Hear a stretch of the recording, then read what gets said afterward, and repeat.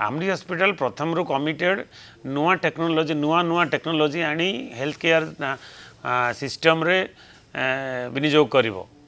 आउ तार कमिटमेंट को लेकिन robotic assisted knee replacement surgery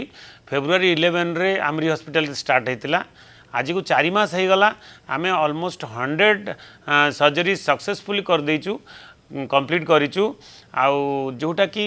बहुत गुड़ाए पेशेंट को आंठुगंठी जंत्रणा रक्षा करिछि आउ नॉर्मल जो लाइफस्टाइल को पुनी नहीं आछि एथिपाई आमे समस्ते गर्वित आउ आज आमे समस्ते खुशी रे गोटे celebrate करूचु J first time in Odisha and first corporate hospital and first hospital जी कि 100 नी रिप्लेसमेंट रोबोटिक असिस्टेड माध्यम रे कंप्लीट कर पारिछि। ओल्ड एज रे साधारणतः जेकोसी गोटे सर्जरी करा जाए आमे कॉम्प्लिकेसी को प्रथमे भाबिताउ एई सर्जरी अस्त्रोपचार कले किछि तो क्षति तो हेब नाही तो सिमिलरली देखा गले robotic assisted surgery is a much safer surgery जिते आम कंपेयर करूजे पारंपरिक जो कन्वेंशनल नी रिप्लेसमेंट थिला रोबोटिक असिस्टेड सर्जरी माध्यम रे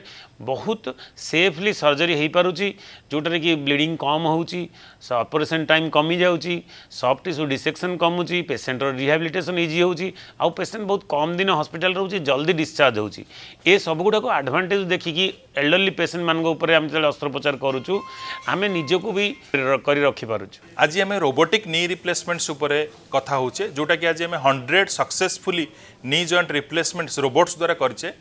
डिफरेंस कौन प्रीवियसली जोटा होता मैनुअल और कन्वेंशनल नी रिप्लेसमेंट से पेशेंट कर कंप्लेन थिला pen stiffness less mobility walking difficulty stair climbing difficulty for 6 month पर्यंत पेशेंट कर कंप्लेन थिला but by robotic knee replacement patient कर नी जॉइंट रो मूवमेंट फ्लेक्सिबिलिटी वॉकिंग बहुत बढ़िया होची विदिन 15 to 18 डेज भितर पेशेंट नॉर्मल चलाबुला करि पारुछंती से माने स्टेयर क्लाइंबिंग करि पारुछंती तांकर कंप्लेन थाए स्वेलिंग जॉइंट रो स्वेलिंग स्टिफनेस आउ पेन सेटा रहउनी इंस्ट्रूमेंटल डेली एक्टिविटी से नॉर्मली करि पारुछंती आउ मेजर हला पेशेंट रो सैटिस्फैक्शंस लेवल कि मु नी जॉइंट रिप्लेसमेंट्स करले 2 मास 3 मास बेड रिडन हो जाए पेशेंट को मत सपोर्ट दरकार सेटा नाही हॉस्पिटल विदिन 24 आवर आम पेशेंट को mobility कराऊँ within 3 to 4 days patients को आम डिस्चार्ज कर दो।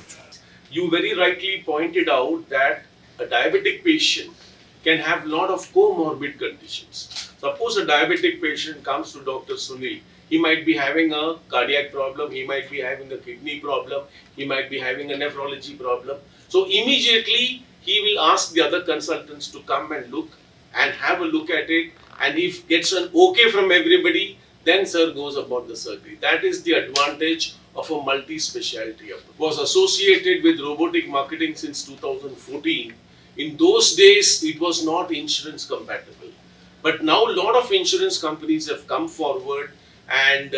the insurance assistance and help is also there. Slowly, I think the entire gamut of robotic activity will come under the insurance.